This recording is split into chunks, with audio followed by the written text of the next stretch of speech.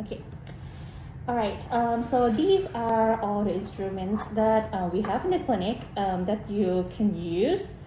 So the first one that I will introduce is the sickle. So you can see that the shape of the sickle, the end of the sickle is kind of sharp, and it has the sharp end compared to curate right here that has a dull end, like the shape of a spoon. And we have three categories of instruments roughly that I'll introduce you first. Yeah, sickle with the sharp end, and these three are universal curates, and these two are Gracie curates. So for the sickle, we use sickle just for the supragingival calculus. So we don't insert these instruments into the place below the gum line, okay? And for the curates, you can use like with both supra and subgingival calculus. But basically we use them more in the subgingival calculus.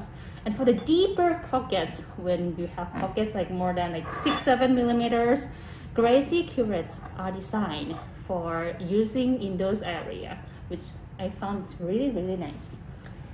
And we're gonna introduce you, first of all, there are two kinds of sickles here. Okay, so the one with a straight angle right here, we call it like, this is a universal sickle for both anterior and posterior. You can see actually there's like another kind of sickle that has like straight line. Those are for anterior teeth, but this one is a little bit like angle, but it's not like, it doesn't like have the angle this much.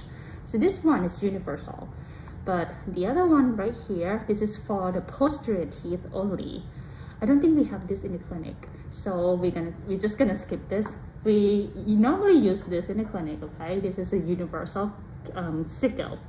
So when you use this instrument, okay, make sure that like the lower shank area is parallel to the tooth axis.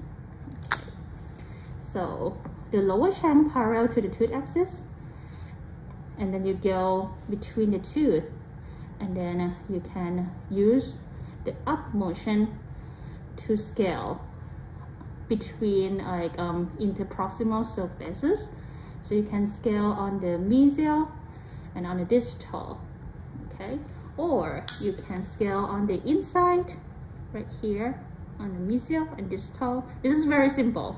So basically you just use it between the teeth to clean like at the interproximal area below the contact points of each interproximal area, both posterior teeth and anterior teeth.